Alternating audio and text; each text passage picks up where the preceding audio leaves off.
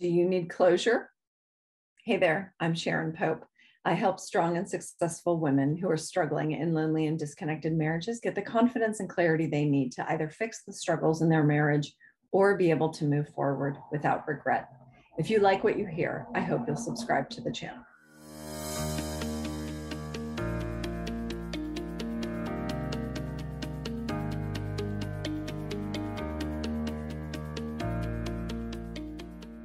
If you feel like you need closure in your marriage before you move forward, do you feel like you need closure in your struggling marriage?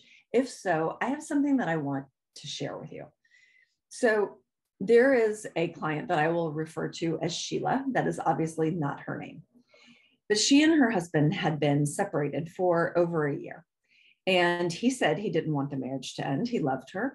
And she quietly held out hope that maybe things could change. Maybe through the separation, they could find a new way of being together and find their way back to one another. So she was consistently showing up as, with the tools that I had taught her differently in the relationship so that maybe it could shift the dynamics between the two of them and they could find another way to connect and relate. She also would ask him more questions. She remained curious about him and she looked for opportunities and ways to engage with him differently. She would also ask him to make plans with her, to do things together. But honestly, what he mostly wanted to do was to stay home and watch TV. He was kind of a homebody. That was his preference. And she got stuck there because she didn't understand, because it was confusing, right? He's saying the words, I don't want the marriage to end. I love you. And yet he's not doing anything different than what he was doing before. And so she gets stuck because she says, I just need closure. And what she's asking for, the excuse she's using to remain stuck, is I need him to say the words that I am not willing to do anything differently than what I have always done.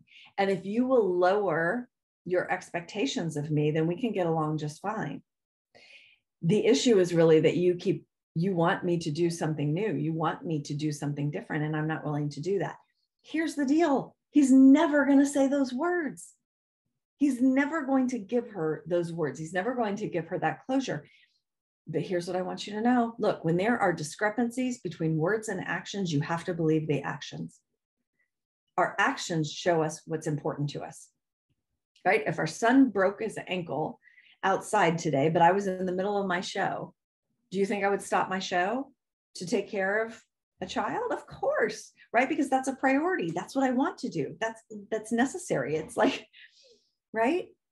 It doesn't mean I wasn't doing something before. It just means we do what we need to do. We do what we want to do. We do what is a priority to us. She just doesn't like that answer. And so she keeps looking for him to say the words to give her that answer.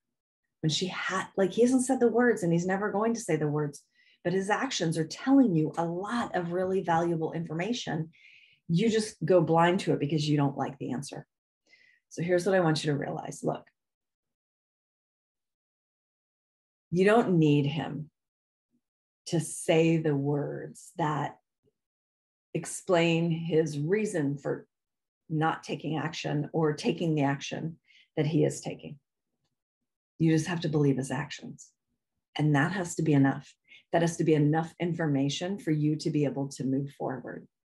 And what I want you to know is that actions are always more important than our words, because we can say a lot of things. Like, how many times have we all said, like, I'm never eating sugar again? We can say a lot of things. Saying things and doing them are very different things. And you know that. But when you feel like, no, I just can't move on until I have closure, you're the only thing that's holding you back from moving on. You're just using closure as an excuse because you feel like you need something more. You don't need something more. Okay. I hope that was helpful for you. If it was, I hope you'll subscribe to the channel because I have lots of helpful relationship advice on this channel. If you would like to explore working with me as your coach, you can go to clarityformymarriage.com and take the next step towards that, and we'll see if there's a fit for you and I to work together. And if you'd like to be notified every time I post a new video, then at the end of this video, there will be a red icon in the upper left corner. And you click that, and every single time we post a new video, you'll get a notification so you can come check it out. All right? Until next time, take really good care.